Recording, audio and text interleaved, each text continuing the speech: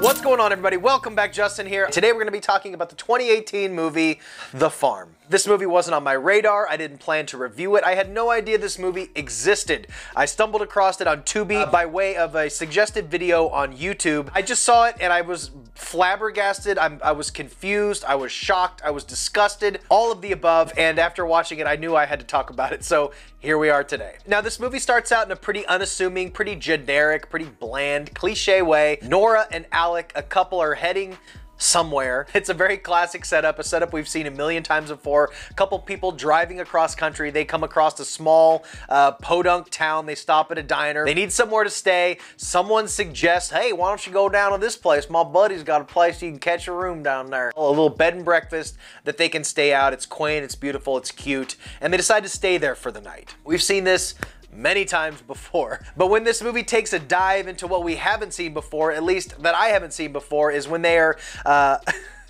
abducted, caged, and turned into what is essentially farm animals. When they arrive at the bed and breakfast, they're greeted by, of course, this creepy guy who looks odd. He has some unique facial deformities that make him, I guess, for the movie's sake, inherently creepy. So they lay down to go to bed and they wake up in kennels. Now, this movie was directed by Hans Stjernswerd.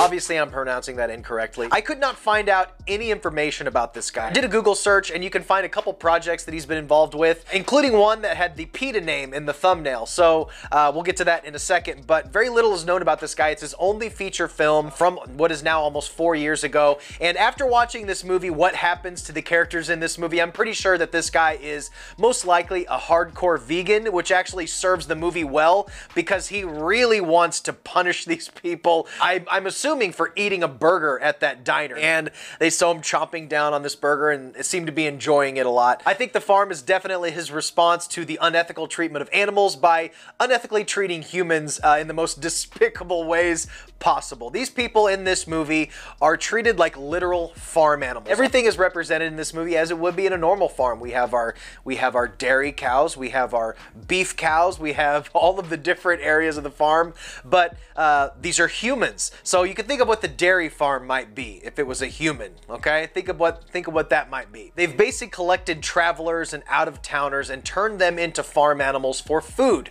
And they have a team of people preparing meals of people to serve to people. It's a cannibal movie. All right, if you haven't figured that out already. Now, what sets this movie apart from other films who might really go for it with a disturbing concept or just really out there premises, how well this movie is directed. The cinematography, the shots, it's actually really visually interesting to look at. The gore effects, the practical effects are actually really well done. A couple of them really disturbing. They definitely don't hold anything back as far as the disturbing content of this movie, which is what stood out to me so much. It's rather shocking the way the movie treats its human characters, as in this director's opinion, as we treat animals. To anybody who has ever seen one of the gnarly undercover PETA videos on YouTube, I don't encourage you to watch them, but if you've seen them, they're really, really nasty. Now, as I said, as far as this movie looks, as far as the shots are composed, the cinematography, that all looks great. It's when you get to the narrative, the story, and some of the performances where the movie's shortcomings can really be seen sort of glaringly at points, but that's really not what you're here for. You're here for the fucked up shit that happens to all these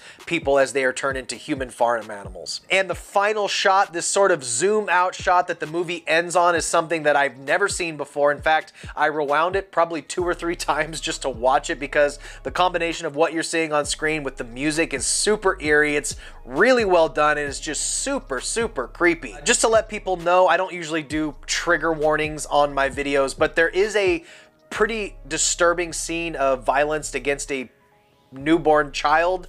For those of you who've seen Serbian film, this is going to be nothing to you, but if you're not into that, there is a one really quick brief scene of violence towards a little baby, so I just want to say that out there in case somebody doesn't want to see that. Once the movie starts and our main characters sort of wake up in their kennels, their characters sort of go in the back burner, and we really sort of just start following the employees of this farm and seeing how it operates.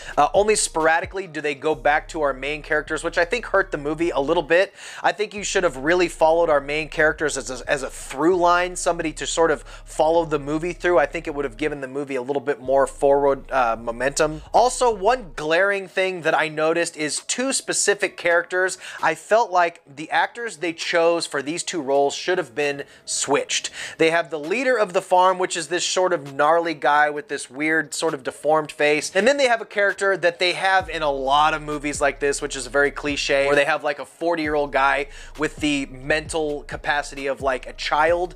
They always have these in these type of movies, I feel like. The actor that they chose for the man-child is like a really clean-cut, normal-looking guy, so when he tries to act like a little kid, it really shines through. If they would have chose the actor who leads the farm and they swapped roles, I think this movie would have been a lot better. The actor that they chose who like sort of is the head of the farm there kind of reminds me of Richard Brake. I think if they would have had him play the like sort of like mentally incapacitated man-child, that part would have been much, much better, because you can really see through this guy's performance. He's trying to act, you know, like sort of mentally challenged, and it just doesn't work for me. And they tried to make the other character, the leader of the farm with like the deformity, like a really stern, like mean guy, and I just wasn't buying it. As far as that, that's just a nitpick. For gore hounds, you're gonna have tons of gore, you're gonna have dismemberments, disemboweling, all kinds of crazy violent shit going on to these people. The things that somebody would come to watch this movie for are all there. Above all, just a bizarre premise that I haven't quite seen done like this. And so if you're in the mood for a super bizarre, super disturbing, weird, gory,